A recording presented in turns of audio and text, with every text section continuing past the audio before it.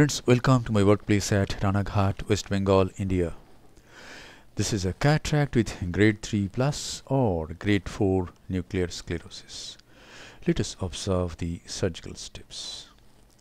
This is the main incision on the posterior aspect of the limbus with a 2.8 mm keratome.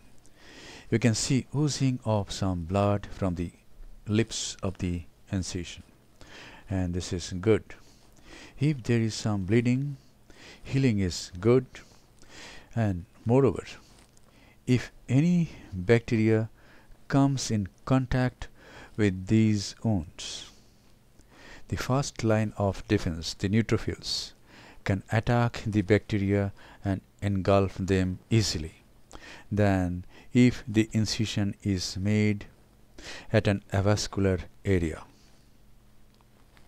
By this time all the incisions have been made. Now the capsulorhexis is being done with the help of a utrata forceps. The continuous curvilinear capsulorhexis is completed, and now hydrodissection is done.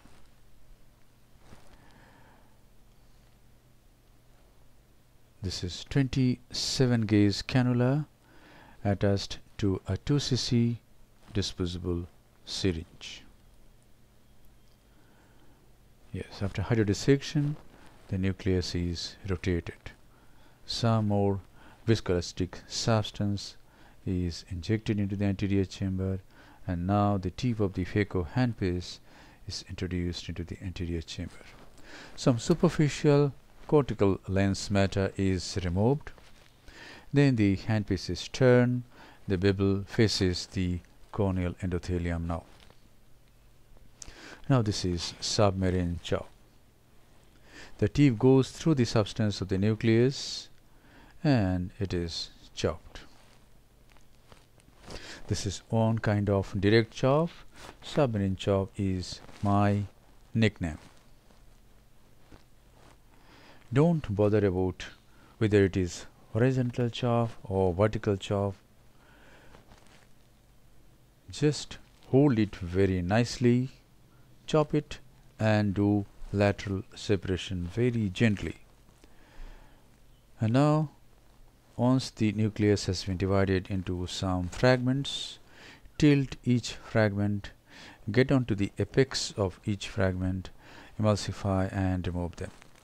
Phaco pod used in this case is 70%, flow rate is 45 ml per minute, and vacuum is 450 mm of mercury. This is the last nuclear fragment. We have to be very cautious at this time. Precedent occurs most of the time during emulsification of the last nuclear fragment. Take care of your chamber stability. And now inject some visco. This is 2% hydroxypropyl methyl cellulose. And now with the help of a 23G Simcoe cannula, cortical cleanup is being done. It is very quick and it is very safe. One can use a bimanual irrigation aspiration also for this purpose. I make the side ports about 3 clock hours away so that the astigmatism induced by the main incision gets neutralized to some extent by a little larger side port. By this time cortical cleanup is done, and now some cells are still there on the posterior capsule. Now see, hydro polish means using the fluid jet to polish the posterior capsule. The irrigating probe is moved side to side and the lens epithelial cells get displaced and the capsule gets polished. SPMC has been injected again. In this case we have selected a Hoya intraocular lens. It's a beautiful lens. It's a hydrophobic single-piece monofocal aspheric foldable intraocular lens. The leading haptic has gone into the capsular bag, and the trailing haptic has also gone into the capsular bag. Now the lens is rotated, and now the viscoelastic substance is cleaned nicely. I'm using bimanual irrigation aspiration for cleaning the visco.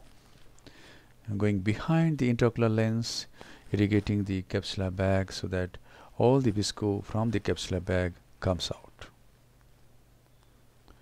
Now, after thorough irrigation of the capsular bag and the anterior chamber, irrigation and aspiration are used together and all the visco molecules come out.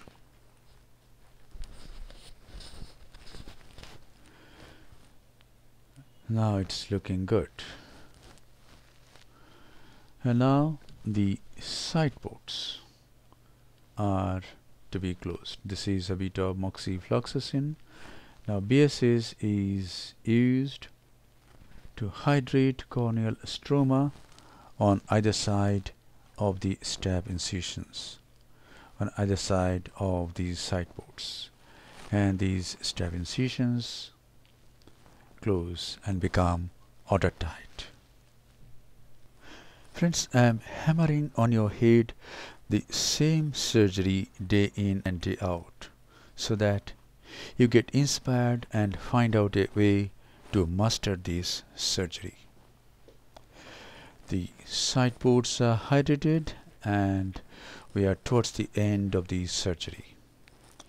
This is a final lavage of the anterior chamber. A thorough lavage of the anterior chamber is carried out with BSS. Here it is. A thorough lavage with balanced salt solution is carried out, and the antechamber is thoroughly examined at this time. There should not be any cotton fiber, any particulate matter, anything in the anterior chamber. Only pure BSS should be in there. The antechamber is nicely formed and the case is concluded. Thank you very much for your attention. Hope this video will inspire you to master cataract surgery very well. Be a great surgeon and serve the mankind with love, respect, compassion, and great surgical competence.